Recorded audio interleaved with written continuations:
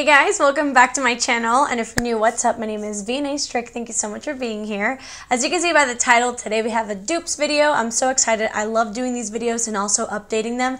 I think I have a playlist, so if I don't, I will make one and I will put this in a dupe playlist. If you guys are interested, there's just so many more videos that I've done. Today we are going to be comparing a lot of viral high-end makeup compared to drugstore makeup, and I'm so excited to show you guys. So I hope that you guys enjoyed this video, and if you do, please make sure to give it a big thumbs up and don't forget to subscribe to my channel to join my squad.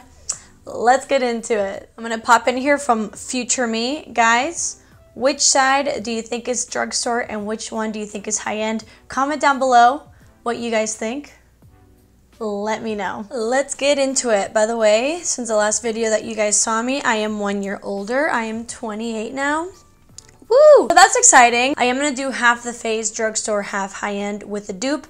Now, a dupe could be a formula dupe or a shade dupe, so just keep that in mind. I will let you guys know. And there's also a couple that I will be trying out with you guys that could be dupes, so it'll be a fun video. And the last thing, when I was looking up the prices of the drugstore makeup, obviously it varies, so it could be cheaper at Walmart than Ulta, so I just kind of did like a median price for you guys because I didn't want to choose the cheapest version because maybe you might get it only at the most expensive version. So anyways, I hope that makes sense. I chose like the median. So let's just get started. I think today we're gonna do the right side of the face. I will give this to the drugstore side, and the left side I will give it to the high end. I don't have like 100% of a full face. As you guys can see, my brows are done, but we do have a lot of products to try out. So I do have my skincare on as well as my sunscreen, and today we're gonna start out with probably the most viral and newest dupe in the market. So today we're going to be comparing these two.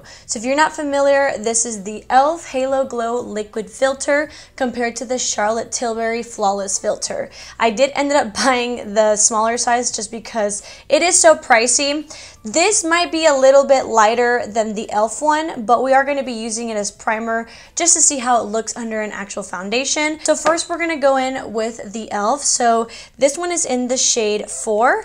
And I really do like this product. So fun fact, today's the first time I'm actually going to be trying the Charlotte Tilbury one. I am going to be using different brushes for everything. So I actually think this product is very beautiful to wear on its own because it does give you a little bit of like a lighter to medium coverage and of course a beautiful glow. But we are going to be using it as primer today. So this product is really, really nice and I love it. So finally, let's try this sucker out. So obviously, like I said, this is a sample size, but the full size is $46. So this one is in the shade 3 Fair. They're always sold out, so I kind of wanted to compare more of like the finish of it. So obviously the shades are not gonna match, but because it's such a sheer product, I think we'll be able to get away with it.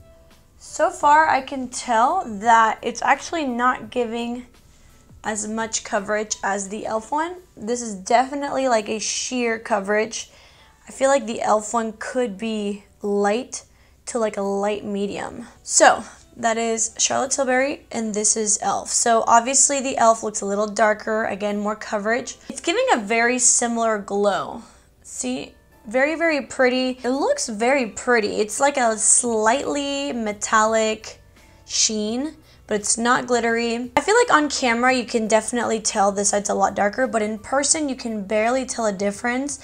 I definitely think so far the way it looks, it's definitely a dupe, and I might have to say I actually might prefer the e.l.f. one, really because of a little bit of that coverage. I feel like this might be even better to wear because it corrects as well as illuminates. So, but so far I definitely think these are dupes. I mean, that was the purpose of the product and I get it. I think this is definitely a dupe. Okay, so moving on to foundation. This is actually something that we're gonna test out together. I was actually looking up dupes and someone made a video all about dupes of Charlotte Tilbury and they brought up this foundation. So this is the Charlotte Tilbury Airbrush Flawless Foundation. This is such a beautiful foundation and I actually saw her talking about how the Hard Candy Camouflage Full Coverage Foundation is a pretty good dupe. So I figured we could try these out because I haven't really heard anybody talking about a dupe for this one. So again, this is the Hard Candy Glamouflage Full Coverage Foundation 16-hour wear. I have the shade Warm Honey, and honey, let's hope it matches with the other side. So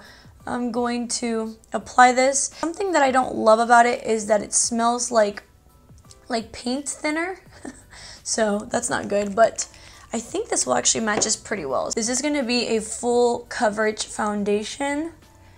I see it oxidizing a little bit, so that was a quick oxidation. Hopefully my face doesn't look too crazy. It's blending out beautifully. It is covering everything up, but like I mentioned, it is oxidizing and a little bit on the orangier side, but that is what that looks like, and with the e.l.f. Halo Glow, it does look beautiful. So that is the drugstore side. Now let's hope this matches the other side, but I'm gonna go in with the Charlotte Tilbury. I'm gonna do one pump, and I will do a little bit of a wear test for you guys, of course. What I like about this foundation is that it's very thin, but it provides so much coverage, like so much coverage, and it really does last all day. So hopefully these are similar enough to where they could be like interchangeable. So far this looks very similar. Let me zoom you guys in. So this is Hard Candy, full coverage, doesn't look cakey. Here is the Charlotte Tilbury. So far it's looking really good. Very promising, if I do say so myself. I don't know if I mentioned, but Charlotte Tilbury, I have the shade 7 Warm. So far I would say they look pretty much the same. We are going to see how it looks after we're done with our makeup and how it wears, but so far it is looking like a dupe. So let's keep on going. That is very exciting. I have not heard of this dupe before. Moving on to bronzer. I wanted to find a bronzer that everyone's obsessed with. Now I'm not sure if this is going to be a formula dupe, but I know everyone is obsessed with the Milk Makeup bronzer stick, specifically in the shade Baked. I know that for lighter to medium skin tones, this is like the perfect shade. This might look more like a contour shade for me. We will see, but I did find a shade dupe, and it is by e.l.f. and it is the Putty Bronzer. So first, let's go ahead and apply the e.l.f. Putty Bronzer. So this one is in the shade Honey Drip. So again, we're going to go in with different brushes. So I'm just going to apply the Putty Bronzer. Again, this shade might be a little too light for me, but I know that the shade Baked from Milk is like the perfect shade for a lot of people. So I wanted to see if I could dupe the shade. And I really do think that the formula is actually very similar. Obviously they have different packaging, but this bronzer is literally $7. So see how it gave me just like a really nice like bronzer. It's not too warm, not too cool, and it looks very beautiful. I understand why everybody does love this shade. So again, this is the shade Honey Drip, and now we're gonna put this away and use a different brush, and we're gonna do the Milk one. I'm going to apply it the same way, which is just grabbing it with my brush and then applying it on the face. So far it's going on very similarly. They both have like a medium pigmentation. It's not too harsh, but you can build it up.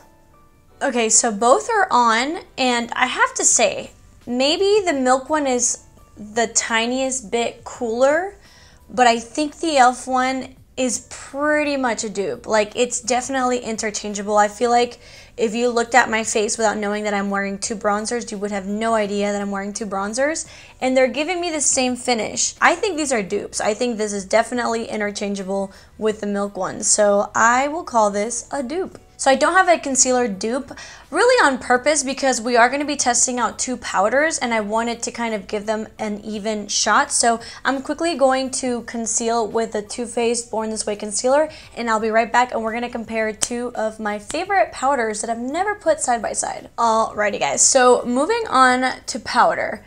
My favorite powder now has been the Huda Beauty Easy Bake Powder. I use the shade Pound Cake. It has a little bit of a lighter yellowish undertone, and this is just so good. It is $35, and I've heard that one of my old favorites is actually a dupe, which could make sense because I do love them both, but I don't know. There is something about this powder that is just so amazing, so I'm very excited to see if the Maybelline Fit Me is also comparable or a dupe.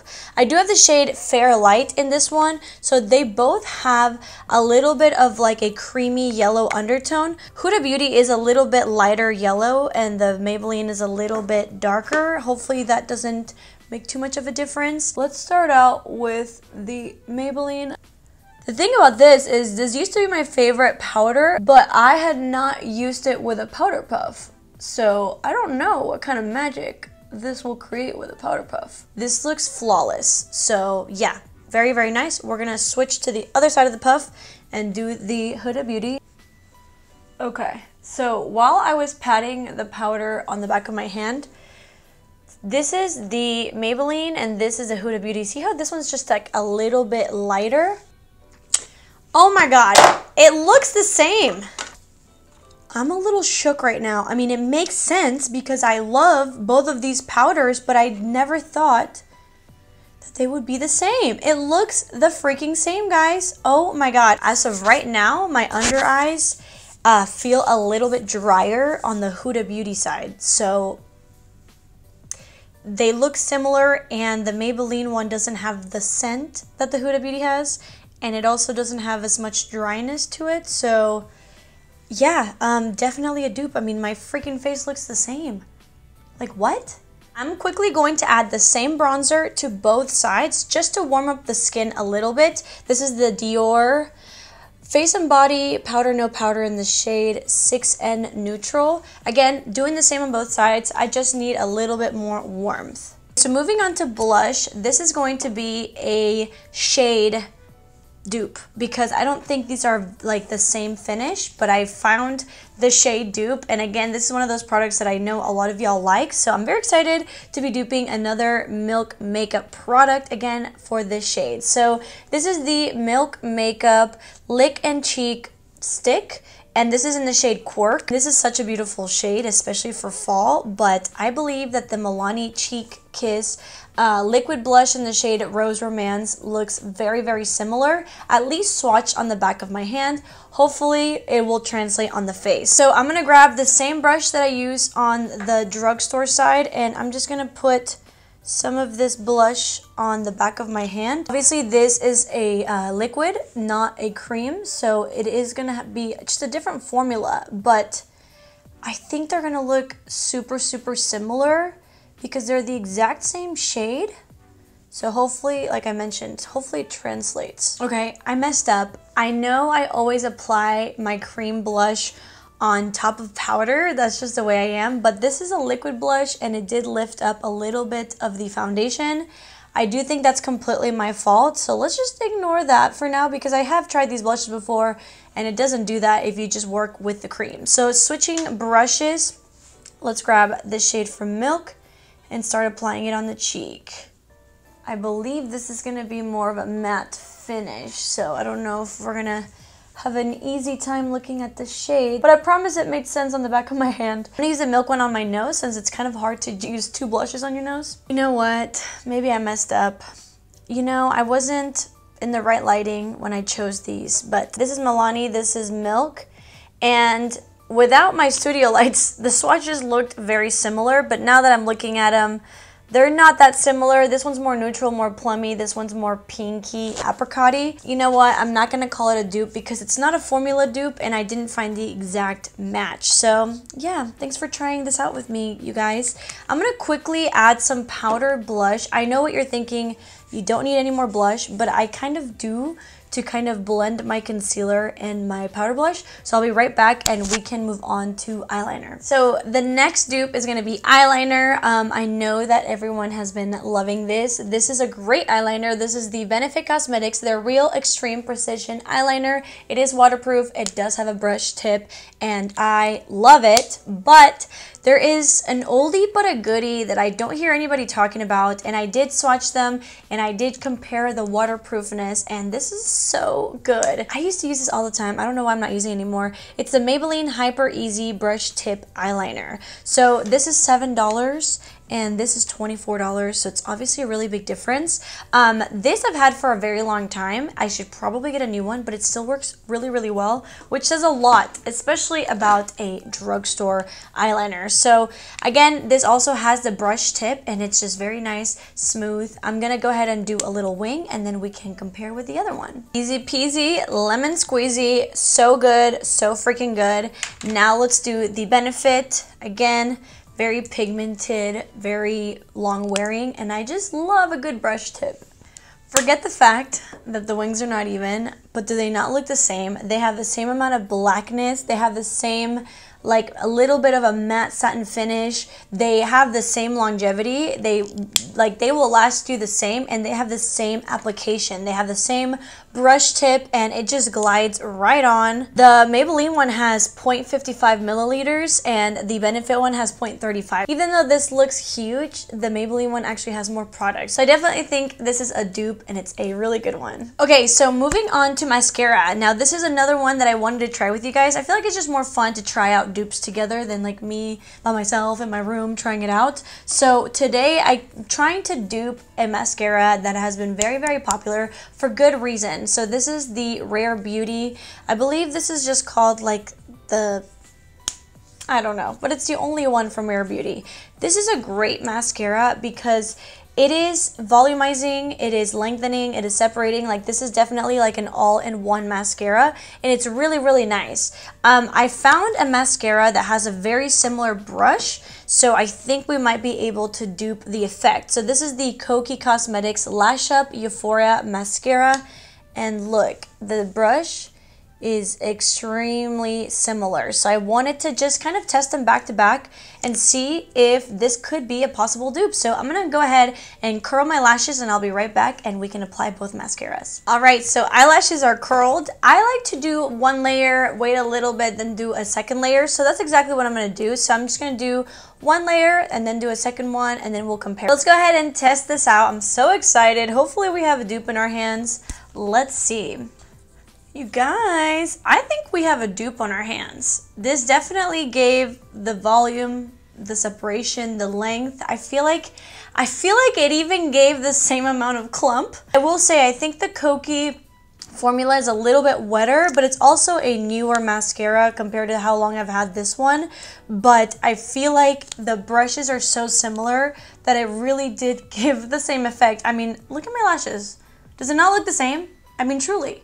I even got the same amount of mascara on my eyelids. So I think this is a dupe. I think this KOKIE mascara is really good. It's also very affordable. It's $8, and I have a 25% off coupon. So if you guys want to use that, you can. But guys, we have a dupe. We have a dupe. All right, so we have two more products. Let's talk about lips. You guys know my love for the Maybelline Liquid Vinyl. And this is just like literally my ride or die liquid lipstick formula. It's like a shiny finish, but it lasts all freaking day. And when this came out, I was like, this is literally the same thing. This is the Urban Decay Lip Bond. And what's interesting is usually the more expensive one comes out first, and then the dupe comes out, but this is like a dupe for the cheaper version. I believe they're owned by the same company, so it makes sense, but you literally have to shake them both.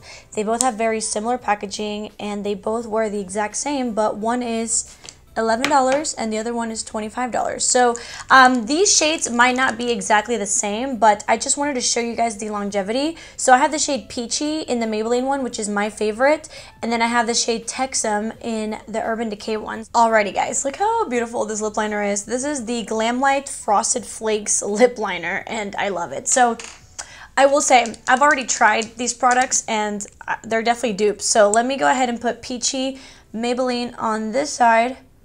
And what I like to do is actually apply it, and then I like to dab it. And I feel like by dabbing it, you kind of put it over the lip liner. I don't know why, this is just my favorite way to apply it. It's the same result, and obviously there's different shades in both. So now we'll do the Urban Decay, and I'll dab with a different finger. It's the same thing. it's a great product. Like, this is a great product, and if this had come out before the Maybelline one, I would be all over it. But it's so good, and so is the Maybelline one, and it's a fraction of the price, and they both have the same formula. I truly believe it's the same formula, so this is definitely a dupe. The last product that I wanted to test out in a weird way is actually a lip liner. So my favorite lip liner as of right now is actually high-end, and it's so expensive, and it's the Charlotte Tilbury Lip Cheat. The reason why I didn't apply it on my lips is because I don't have the same shade in a drugstore version, but ever since I tried a drugstore lip liner, I felt like what I liked about it was the same as the Charlotte Tilbury. This is just so long wearing. Like, when you put this on, it doesn't come off. So I actually love wearing these two together. But I did recently try out a drugstore lip liner that has never wowed me as much as this one, and I kind of wanted to see if they were similar. So this is the NYX Line Loud lip liner. Now, the Charlotte Tilbury I have in the shade Love Trap, and this one I have in the shade Global Citizen. This is the NYX, and this is Charlotte Tilbury. I have let it dry, and I kind of wanted to do a smudge proof with you guys just to see if I was correct about this. So let's go ahead and rub.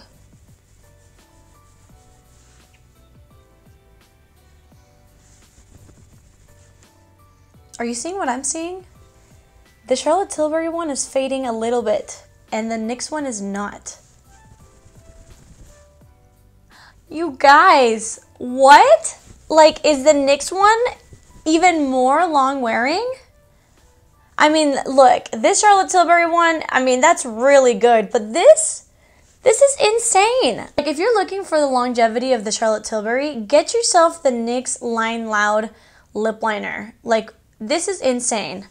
I was right. I was right about my hypothesis. Like, what? So yeah, this is definitely a formula dupe, and I think when it comes down to longevity, the NYX one is definitely more long wearing. What? Alrighty guys, so this is the face. I really truly feel like you can't even tell a difference.